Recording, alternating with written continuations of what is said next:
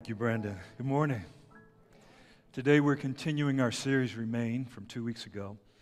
We were reading together in John chapter 15, verses 1 through 8 in the New International Version. I'm going to read portions of that text now. I am the true vine, and my Father is the gardener. Verse 4. Remain in me, as I also remain in you. No branch can bear fruit by itself, it must remain in the vine. Neither can you bear fruit unless you remain in me. I am the vine, you are the branches. If you remain in me and I in you, you will bear much fruit. Apart from me, you can do nothing. Verse 7. If you remain in me and my words remain in you, ask whatever you wish, and it will be done for you. This is to my Father's glory, that you bear much fruit, showing yourselves to be my disciples. Father, thank you. Amen. Remain in me, as I also remain in you. Mutual indwelling. John chapter 15, this is the moment where Jesus and his followers, disciples, are together in a place called the Mount of Olives. They're in a garden known as Gethsemane. Leading up to this moment, he is speaking to them about his death, which is imminent. He is sharing a meal with them, an annual celebration, a festival among the Jews that's celebrated to this very day, called the Passover. During that meal, he serves them, leaving them an example that they don't understand in the moment by washing their feet, an act that would be done not by the leader or the teacher. In fact, it wouldn't even be done by his followers. There would be a designated individual who was considered a slave or a servant who would wash the feet of people entering a home. Now, no one washes, you wash your own feet, I get it. But when you walk into certain people's homes, oftentimes they want you to remove your shoes and leave them at the door so you don't track through the house what you've accumulated. Well, imagine if it's not asphalt, if it's just a dirt road, and everybody wears sandals. So you walk 20 miles, and that's considered a day's journey, and you go visit someone, you've collected a lot of dirt on your feet. So when you walk in, the first thing you do is you have a seat, and there's a servant who's assigned to wash your feet in a basin. In fact, when he goes to wash the feet of one of his closest followers, Simon, he goes, "Are you going to wash my feet?" We can be so familiar with that text or that passage that we don't understand. He's saying, wait, what? That's not you. You don't wash anybody's feet. And we don't even wash your feet. That person over in the corner, that's the one who does it. He's saying, you don't understand what I'm doing. But I'm leaving an example to you about how my kingdom works. It's not like the world in which you live. The world in which you live, it's a top-down thing. The world of my kingdom, those who have the greatest authority serve everybody.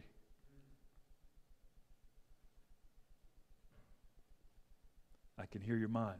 That's not Monday morning, 9 a.m. where I work, Pastor. But he's laying something out. After that meal, they go to the Mount of Olives, and they're in the place where they have been oftentimes.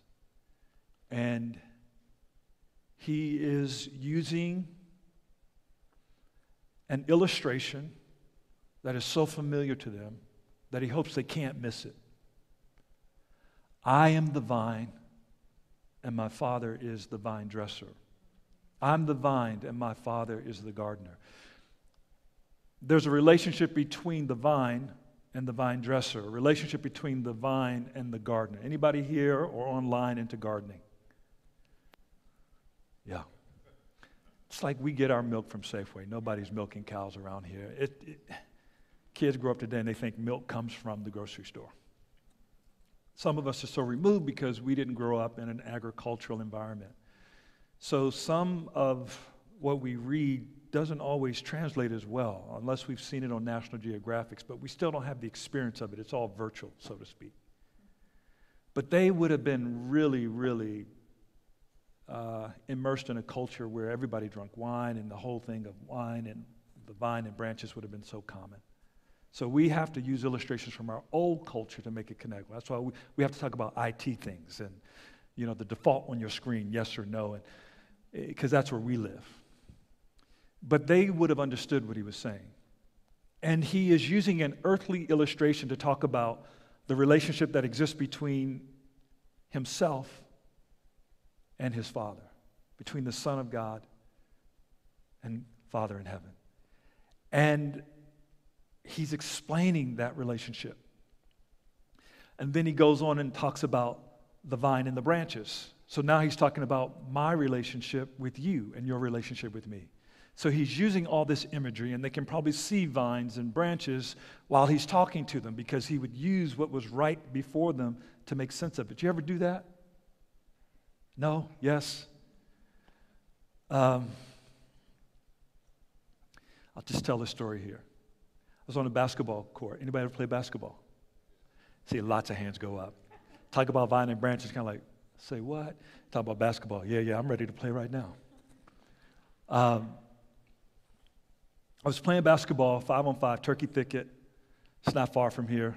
Little outdoor pickup. This is, 15, 20 years ago. And this guy playing on the court had a cross around his neck. It was beautiful. I hadn't seen it. It wasn't gold, it wasn't silver. It was made out of some other material. And I asked him about it. And he said, yeah, I made this while I was in prison. I said, wow, that's cool. I said, tell me about it, He had not heard of Jesus. So there was no association between the cross around his neck and what it represented. The cross is common day, it's capital punishment, it's the electric chair. It's lethal injection, the chamber, right? And it happens all around our country. But he was in prison and didn't realize he was wearing a symbol of what happens when you're on death row. And it was the disconnect in his mind for me in that moment that he had not heard of Jesus. It was the first time in my life that I met someone who never heard of Jesus. And so we talked about that cross and what it meant. He's like, man, I had no idea. And I remember asking him a question. I said, what if you were on death row? I was speaking his language at that point because he had spent quite a bit of time in prison. And this was after the game. We were just sweating, sitting on the side. Preaching the gospel doesn't have to be you open the Bible. It's just you doing relationship with somebody close by. And a subject comes up and you find an entry point. That's how I think about it. I don't think it has to be like my small group life changers, where we might be opening the Bible and going to text. I didn't sit down with them and say, open up to Romans chapter 10. And if you didn't know what the cross was, Romans chapter 10 wasn't going to make any sense. And a lot of times we don't realize that our language, it's jargon that people, it doesn't translate. It's like going to the doctor and they start using medical terminology and you're like, doc, just tell me what's wrong. Speak English, right? So if you're a follower of Jesus, speak speak what's common. Speak what's understandable. And it may take work to get there, particularly if you grew up churched your whole life. You've got all the buzzwords and all the phrases, and they just come out all the time. You ever meet somebody like, yeah, they definitely in church, right? Because it just flows out of them. And so while we were having this conversation, I was loving that moment because he was just leaning in, death row. And because I was a criminal justice major, I knew something about death row and the dehumanization of the individual and the last 48 hours and your last meal and how, there's a shaving of the head. And the whole idea in the book that I was reading in college was like, you're dead before you even get to the chair. There's a whole dehumanization that happens. And the separation of those who put you in the chair, that it's just a job. Because one person is responsible for strapping in one arm, another person straps in another arm, another person straps in a leg, another person straps in another leg, another person puts the helmet on, and another person puts, so no one is responsible for your death. Everybody only played a part. So that's how you can go home and have dinner with your family and be fine. You didn't kill anybody. You're just doing your job. It's this whole psychology. So I had to read a lot of books about this stuff. But that guy dies right in front of everybody. Some die unjustly. God's got them, though. So I'm unpacking all this stuff as we're talking about death row. I said, imagine if you're on death row. And you're in the chair. And they're about to throw the switch. So all you can do is hear. You know, this is the end. These are the last sounds, the last smell, the last everything. And you hear someone say, wait. Let me go in his place. He's like, what? Why would somebody do that? Like, oh, this story's going to be really good. Wait till we get to the end. He has no idea where we're going. What if there's an innocent person who offers to go in your place and they actually accept his life in exchange for yours? They take the hood off and there you are looking at him and he's staring at you, gazing into your soul, and they take you out and then they have you stand to the side and he gets in and he never takes his eyes off you to the last minute when they put the hood over your head. What are you thinking? She's like, I'm just like, why would this dude do this? He said it just like this. Why would dude do that? And I'm like, they throw the switch and he starts frying. And then they tell you can go. I said, what's your next move? He said, I guess I'll go back to my cell. I said, no. You don't have to go back to your cell. He actually paid for your crime. You can go free. It's like, oh, I guess I would leave the prison. So we painted the picture of the prison door opening, him stepping out into the sunlight that he hadn't seen, and you're free to go. And imagine you come to this court to play basketball. And while you're playing basketball, the dude who they killed 3 days ago walks up on the court. He's like, dang! That's how he said it. I would want to know that dude. I said, he actually wants to know you. We were in too deep at that point. And I explained who Jesus was and what he did for him on the cross. He never looked at that cross the same way. And I just rejoiced. I got to pray with him. He just was pouring out his heart to Jesus as we sat in Turkey Thicket on the sideline, understanding what this cross was all about. I love that Jesus takes what's so familiar to us to give us an understanding of something that's deeper than what we can see with our eyes. That's what he's doing in this moment when he's talking about the vine and the branches. He says, my Father's the gardener, I'm the vine. You're the branches, I'm the vine. He's laying it all out. And he says to them, remain in me as I remain in you. Now, how many of you hear that and you kind of go, yeah, okay, I get it. Just online chat, yeah, I get it. Remain in me as I remain in you. But you know how you can read something that becomes so familiar you just kind of take it for granted? But there's more to it than what you just read. There's more to it. They're familiar with the vine and branches, but that is just an earthly illustration about something that speaks as a part of his creation, about how he himself has always related with the Father in the Godhead of the Father, the Son, and the Holy Spirit. And now he's inviting them into what some call this divine dance. We were singing this morning, we come alive in the river. We're dancing in the streets, right?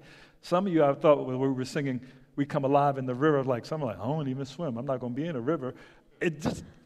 But it's not about a literal river. It's about the river of his presence that we're being invited into, to live in, to remain in, to stay in, to continue in. And when you get what he's really talking about, you understand there's something that happens dynamically in this relationship between God the Father, the Son, and the Holy Spirit, that Jesus paying the price for us to be reconciled to him, meaning being made one with him, that we get to experience continuously, and that allows you to have oxygen from heaven while you're on earth. When the astronauts go to the moon, they can't breathe in that atmosphere, so they have to take oxygen with them, and that allows them to walk around. And they make that.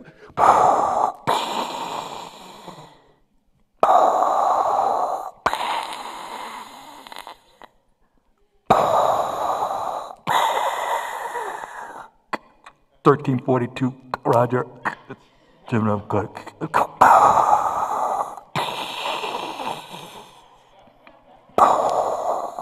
One small step.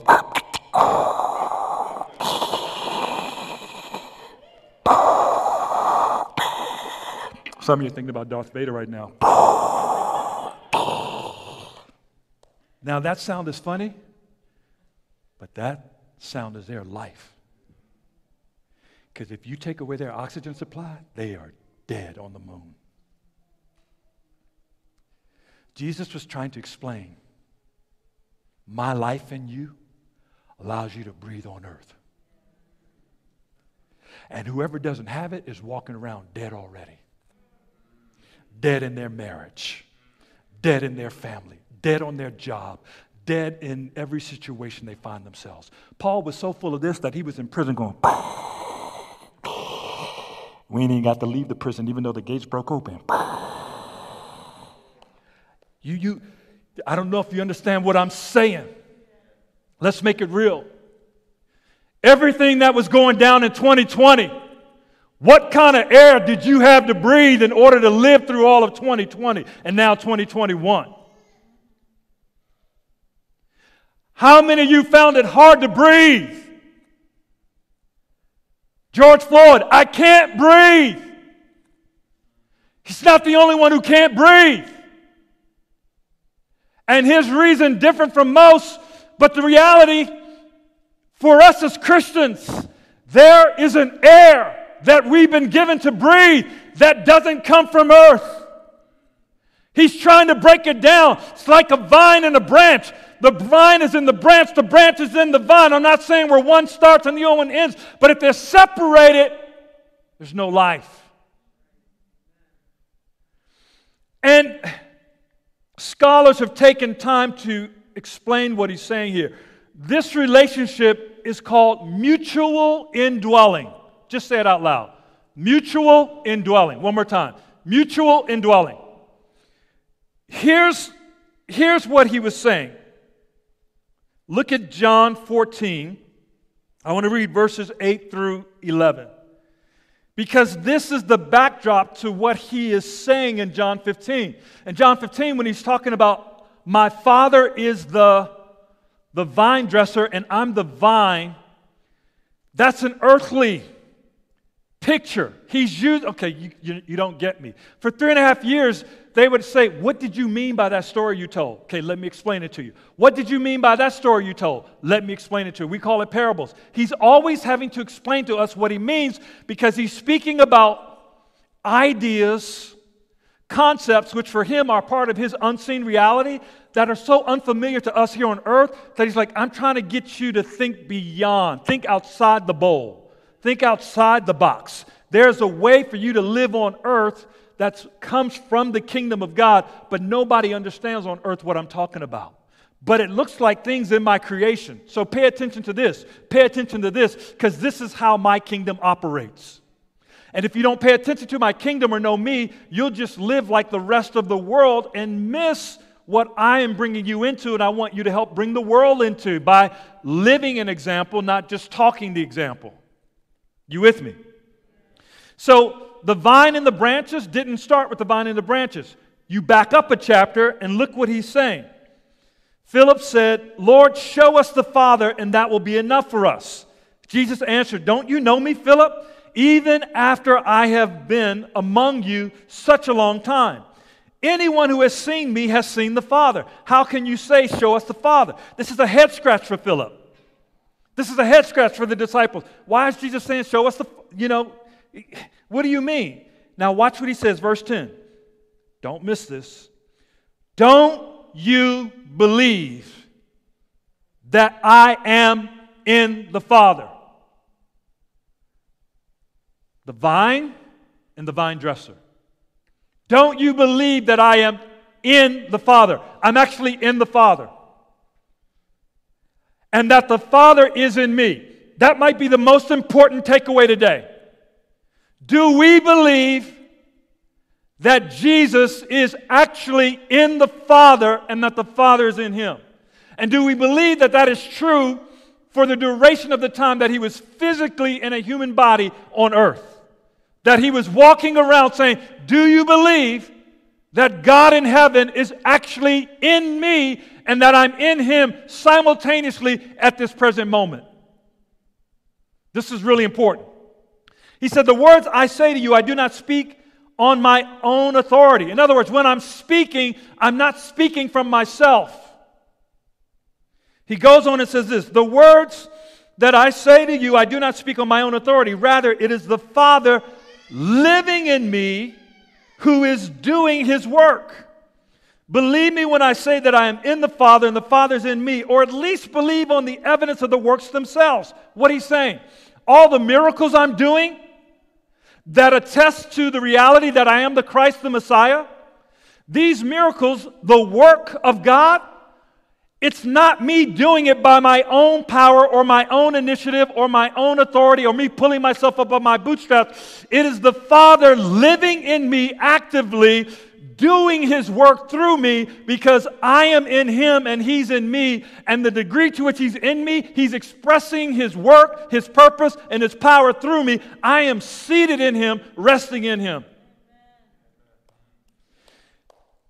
You get the picture. Theologians go on and break this down. There's some Latin words that I don't even want to take time to unpack and get into this. But there are words that speak about what this literally means. And so when he says, I'm in him, literally the word in Latin means seated in another. Christ is actually seated in the Father, and the Father is actually seated in the Son. The Father's seated in the Spirit's seated in the Father and in the Son. They're seated in one another. This is a passive, there's a passive meaning of this word in Latin. Then there's an act, it means a state of being. Thomas Aquila talked about this, a state of being. Now, and it's a completed act that conveys passive sense. There's also another word that is similar to that Latin word that means a state of doing. It means moving in and through the other.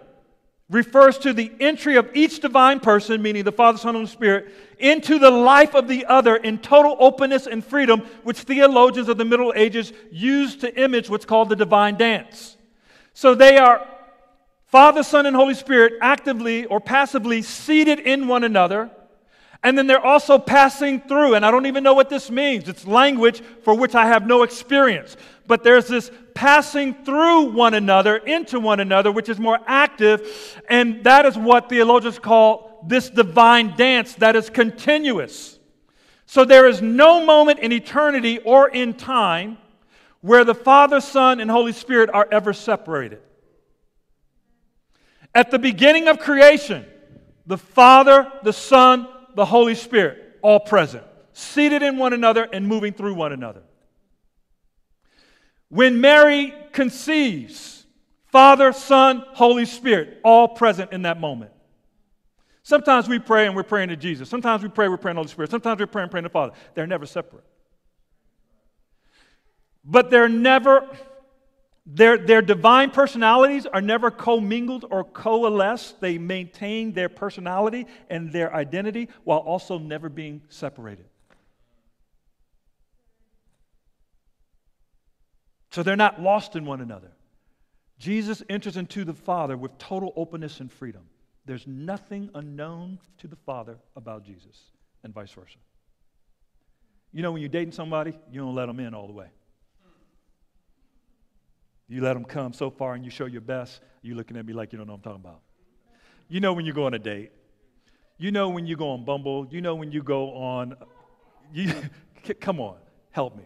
All these sites, and you're swiping left and you're swiping right, and you put some information about yourself. You don't put everything about yourself online. You put the best things about you, not the bad things about you.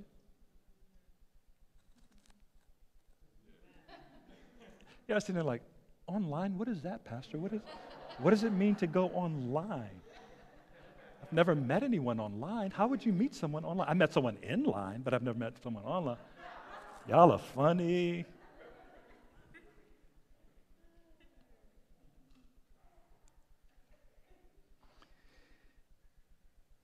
But Jesus, Father, and the Holy Spirit live in total openness and freedom with one another.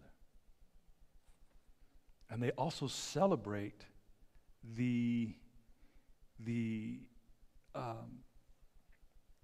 their self-acceptance, gracious self-acceptance of themselves in seeing and appreciating what is in the other. So there's no jealousy or envy or anything. We see someone else and they have something we don't and we envy. In the Godhead, they celebrate it. They're trying to get us to live like them. So Jesus had to die in order to invite us into the circle, the dance. Not just to be with him. Jesus in John chapter 14 is saying, let your hearts not be troubled. I'm giving you peace. My peace is not as the world gives peace. He says, I'm going. And Peter like, where are you going? I want to go. I've been with you 3 years plus. I don't want you to leave me. He's like, it's actually better that I go because I'm going to send another helper. He'll be with you and in you. You've gotten so used to me being with you here, but there's a proximity that's closer than this. It's me being in you. I remember when I used to think, man, I wish I could have lived during the time of Peter and them and seen it with my own eyes because it would help my faith. Well, people saw him with their own eyes and saw miracles and still didn't believe. It's him in you that's greater than him being beside you.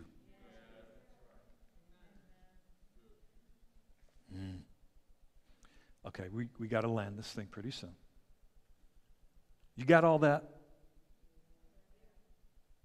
He's saying, I'm going.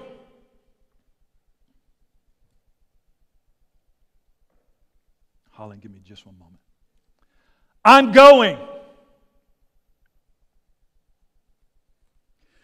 But you need to understand something about the dynamic of relationship as I have originated.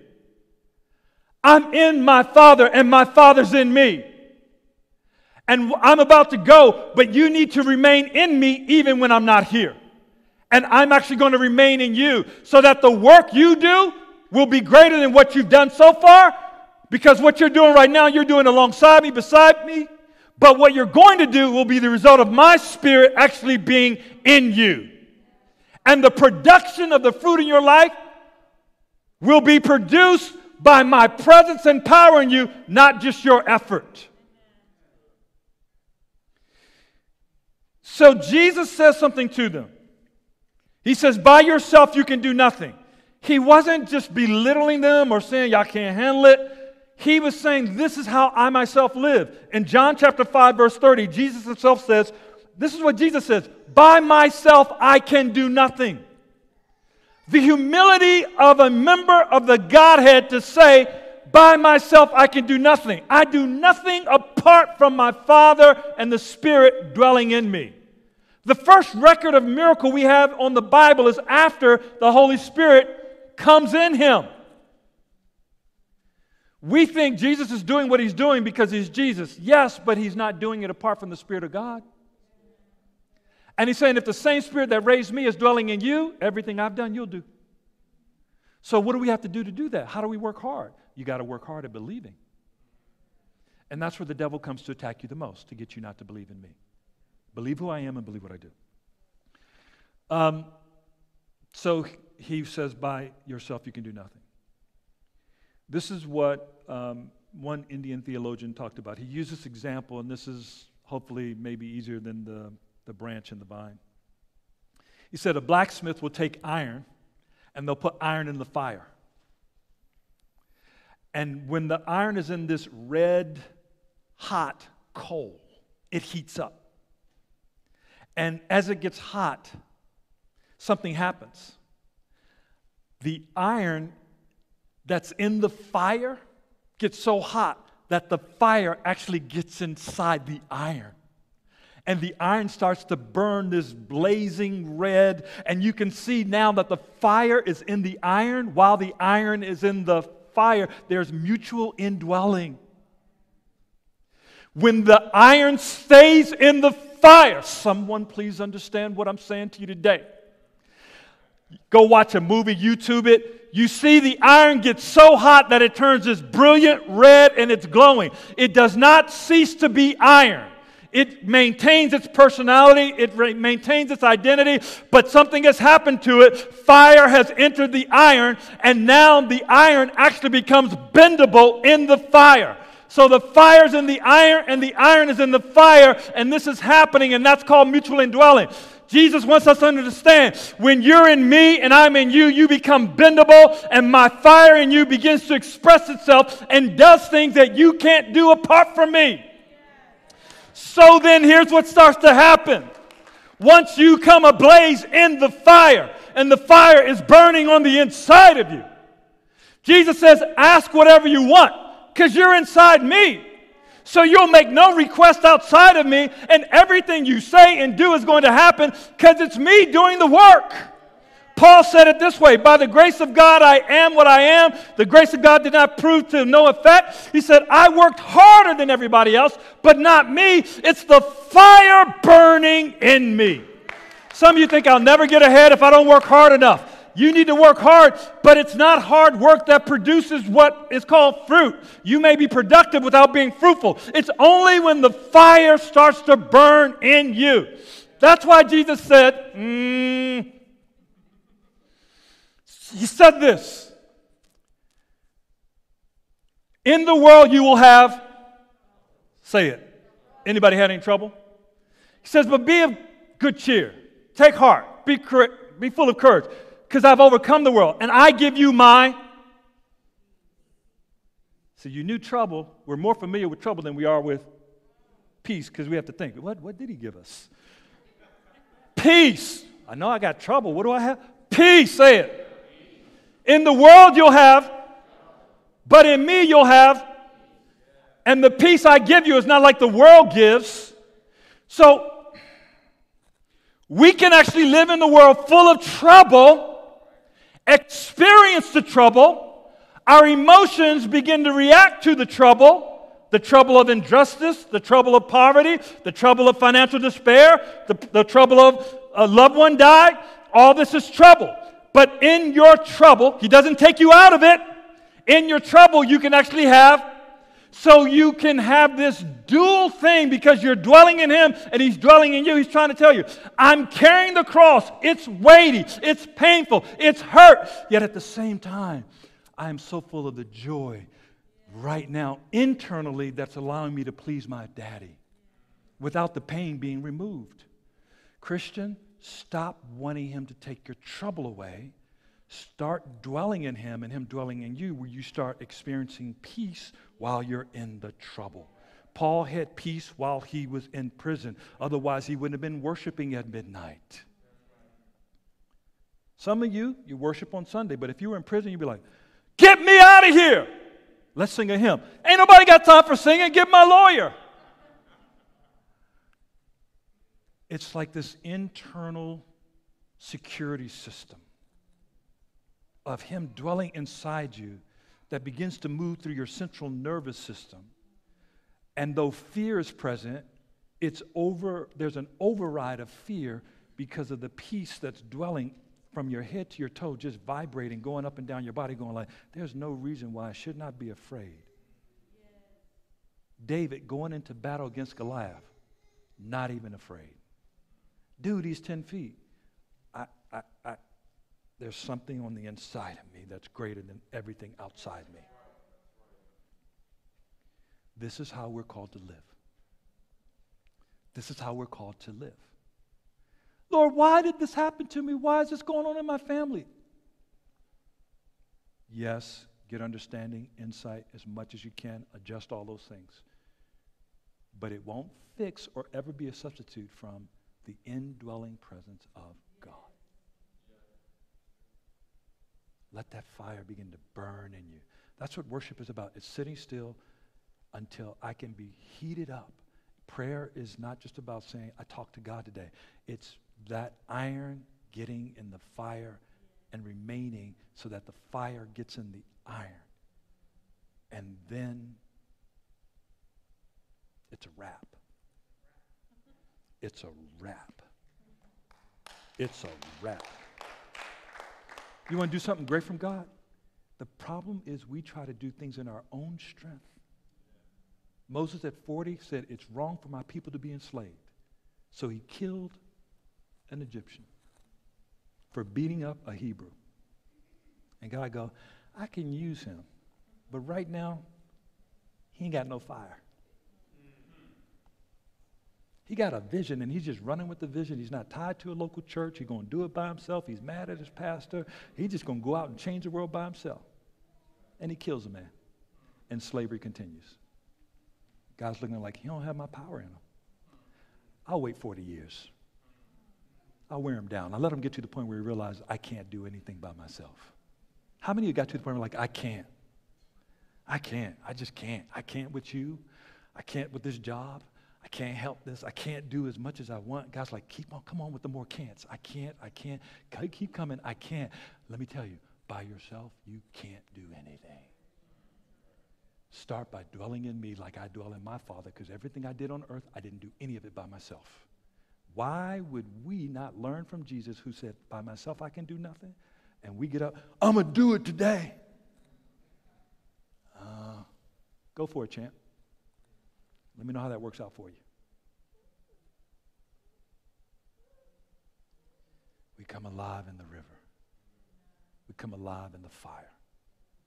We come alive as we remain in you and you remain in us. God, right now for everybody online, everybody in this room,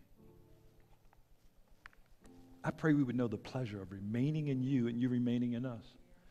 There's so much I've tried to do in my life, and at some point you begin to see, oh, that was Donnell's effort. And people even say, man, that was so good, that was so good. And God goes, yeah, you should see what I could do. I'm not even going to ask you to raise your hand. I just think we all would agree we live in a culture that promotes do it by yourself. That's Western mind thought. If you were born in America or you've lived here for any length of time, it's, I got to make it happen. If it's going to be, it's up to me. Every commercial, every movie, there's one guy at the end with one gun, Rambo. Pick your movie. It's one guy. It's Neo in the Matrix. I need to update my movies. It's Samuel Jackson and Ryan Reynolds in, I don't remember the name of the movie. The Bodyguard's Hitman. There's always one dude with a gun. Jesus came and said, I'm putting down all my guns. I'm going to just take a knee, and I'm going to wait till my Father fills me. And that's why I pray every day. Lord, I pray that we would put down our own weapons and pick up yours. That we would remain in you and you would remain in us. Please. I pray that people would today allow there to be an openness in themselves toward you. Total openness and freedom. Lord, dwell in me. Remain in me.